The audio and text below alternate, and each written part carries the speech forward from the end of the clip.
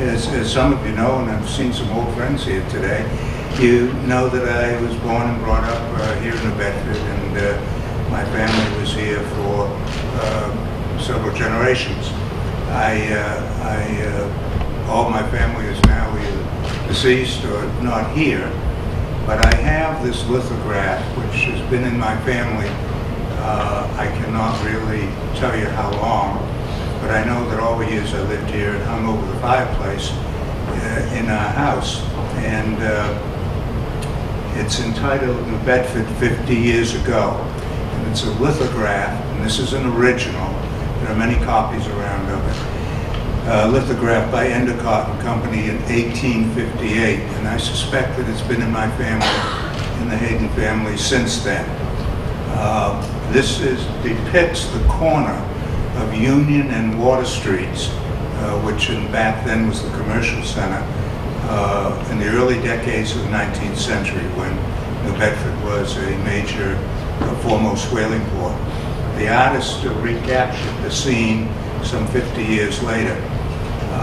In this photo, the Quaker merchants, leading merchants of the time, are portrayed in this picture, including William Roach conversing on the White Stone Post. Farther to the right, Samuel Rodman. Now, these are names that are historic names in this area. Shakes hands with Captain Roland Crocker, a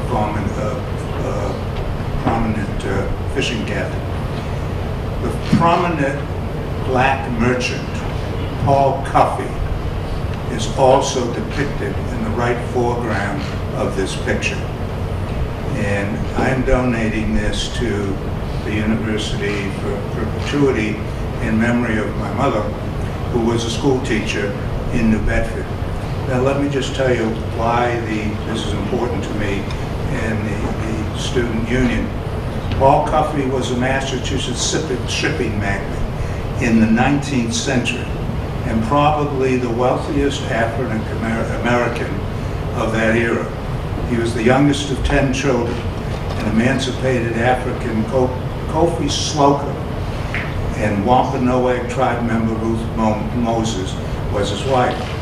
Paul was raised in Westport and educated by abolitionist Quakers. At the age of 14, began the life of a sailor. 3 years later, he was jailed for 3 months by the British during the American Revolution, and 3 years after that, he began his own shipping business between Westport and Nantucket in 1779. The next year, he was briefly jailed again for civil disobedience. Cuffey argued that he shouldn't be taxed, as he was not allowed to vote. Although he lost his case, his action led to a change in the law by 1783 in this area. In the last 2 decades of the 19th century, Cuffey became a wealthy and respected Atlantic merchant trading in the Caribbean, Europe, and Russia. All this was at a time when the trade in African slaves was still booming. Cuffey and his all-black crew risked kidnapping and captivity as they sailed the hemisphere.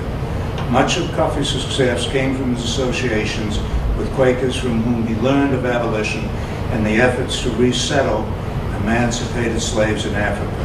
Cuffey voyaged to Sierra Leone to investigate the possibilities of immigration in 1810 and again in 1815, when he paid passage for 18 adults and 20 children.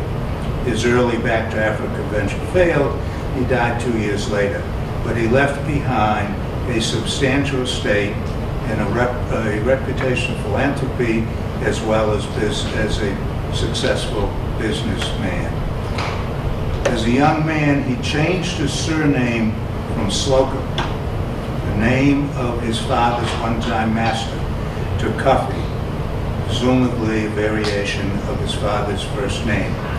So, it's with great pleasure that this lithograph has been in my family. It is an original, and I would like it to have a home here at the university in perpetuity. And I would like clearly that the African American community knows how well represented we were, even going back into the 1700s.